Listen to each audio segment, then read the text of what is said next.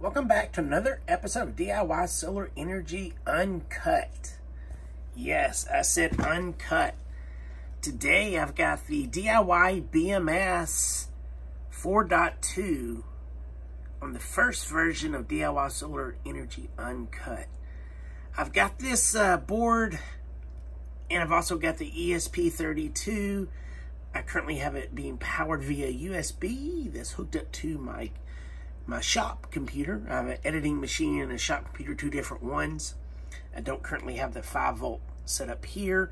The reason why I'm liking Stuart Pittaway's newest version, because it's got built-in relays, it's got CAN bus, it's got, you can't see there, 485 for like the shunt that he's currently in the process of building. But this is going to be a really nice, got a lot of features coming from the Batrium. And I'm looking forward to this. I currently have it set up on these Navius using the 4.21 boards that I programmed these with the AVR programmer, which I'll show you here in just a few moments. So I'm really looking forward to getting all of these. I've got, I think it's 250 amp hours worth of these. I'll be doing 10P16S. So I really look forward to that. That'll be a great addition, swapping over to LiPo4. Ignore the packs there. I've got that in a video coming up. And ignore the gimbal that I could be using right now. I am just using my iPhone 12 Pro Max, but I just want to kind of give you an uncut version of this. Ignore the pew box, but I'm really liking this version. So let's get into it and move on to the next part. Well, on my YouTube channel, I've almost got 1,000 subscribers. Thank you guys very much. Getting really, really close. So, on the new DiyBMS interface here, I only got, like I said, 1, 2, 3, 4, 5, 6 cells hooked up here. They've just been running for a couple of days. As you can see, the individual modules don't pull that much power at all. So I'm very, very happy with that. I'm used to using Batrium, so this is a little bit of a difference, but I'm really, really looking forward to it. Going to the modules here, it's going to scan the modules, and you can see my bypass threshold in millivolts is 3.640 because, you know, we're dealing with LiPo4. And we'll go over here and click on configure on one of them.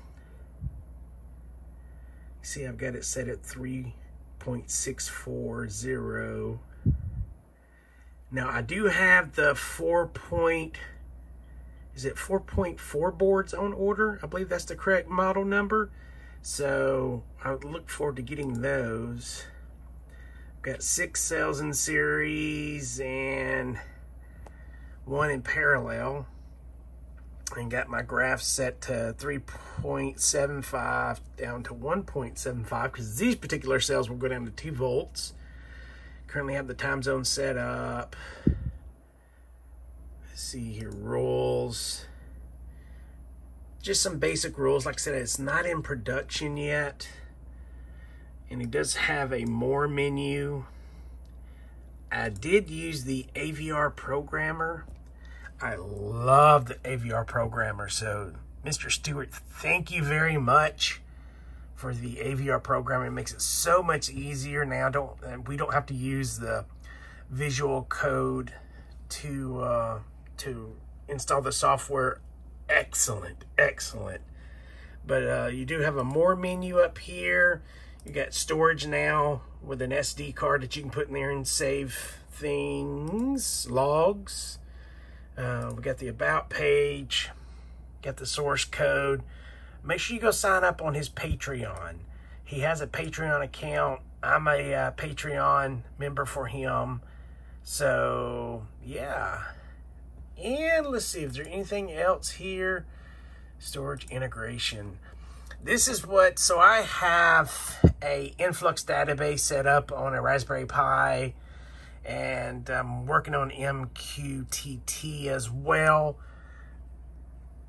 I do have influx set up with Grafana, however, the southern people pronounce it different from the northern or the eastern or the western. So just trying to give you guys a quick overview of my DIYBMS setup here, and make these little quick uncut videos to give some people some I guess views of it actually being in service. You can see how many packets we're seeing: 124,661, and then 124,593 were received, and we have 2 OOS errors round trip, going through 6 of them, being 1,267 milliseconds. Saying my current pack voltage is 19.6, but I don't have anything connected together, just mainly wanting to test them. Oh, right down here at the bottom, we've got 3D. This right here is really nice. Give it a moment to load. You can move it around. You can look at it from top down. This is really nice. When you start having the amount of batteries that I'm going to have on here, this is going to be very nice. I can't wait. I don't think I've got to look at is see if we can do different color codes for different banks. I have not looked into that yet. I know Mr. Stuart is adding tons and tons of new features, and I'm trying to get up on some Arduino code so I can help him out.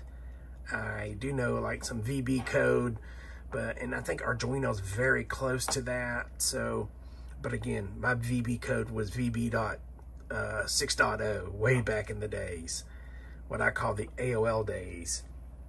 But yep, that's what I'm taking around with tonight, and getting some lipos top balanced. Been in chitter chatters back and forth with Mr. Terry over at Power to Spare.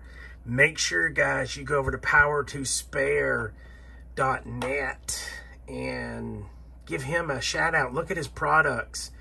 A bunch of new exciting things coming his way. You can also use the discount code of IsItRigged. I'm working on getting that changed over to DIYSOLARENERGY, or maybe just DIY Solar. We'll see what we can get changed there. But go visit Power to Spare. I've been talking with him. And some other videos I got coming up. That'll be the Raton battery. That'll be live. So we're going to do that in a 3-part segment. Me and Kev Central from KevCentral.com, or the YouTube Kev Central channel, big bike channel. He and I are collaborating on a Raton fat tire e-bike battery. We're going to be rebuilding it from the ground up. And as well, so that'll be the first segment of me tearing it down and showing you the kind of how it's set up and everything. Then I'll shoot the second video without Kevin of me assembling everything and how to build it back. And then the third video will be, we'll bring Kevin back live, and I'll be assembling it back together, as in putting it back in the case. I'm not sure how I'll test it.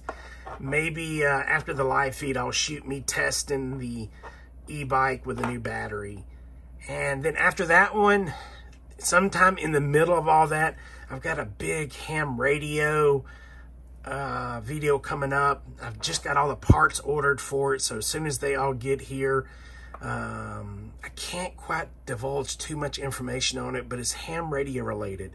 Since I do hold an extra class amateur radio license, I'm very involved in the amateur radio community. I can't wait to show you that. It'll be a little bit different. There's going to be an added bonus to it, so make sure you stick around and wait for that. Yeah, so this is going to be some of the DIYSOLARENERGY uncut versions with no editing, shaky camera and all. I may do a slight bit of editing but probably not much. I may just edit this on my phone and bada bing, bada boom, and make a thumbnail. But I do appreciate you guys for subscribing. I'm going to go back over here real quick and see if I can do a refresh, see if we hit 1,000 yet. Nope, right there at 999 subscribers. So let me hold off on publishing this till I get 1,000 so I can thank you all. As I sit here and listen to my amateur radio with all the weather going on, I'm also part of the Skywarn community where we try to help keep all of our citizens safe. Been refreshing here for a few minutes and still at 999. Hit this refresh button one more time. Nope, still at 999. Okay, we'll check right. Well, there we go. I've just hit 1,000 subscribers. So let's go check something out. Who was my 1,000 subscriber? Hey, I just tweeted on his Twitter. Thank you. So let's go over here and let's look at YouTube Studio really quick because I am not monetized. So there we are. Let's go right here real quick. I am doing this like terrible. There's the picture right there. 1,000. Thank you very much, everybody. Now we can keep moving forward and try to hit that 5,000 mark. Heck, I'll be content with 2,000. All right, let me get this edited real quick and get it up. Thank you all.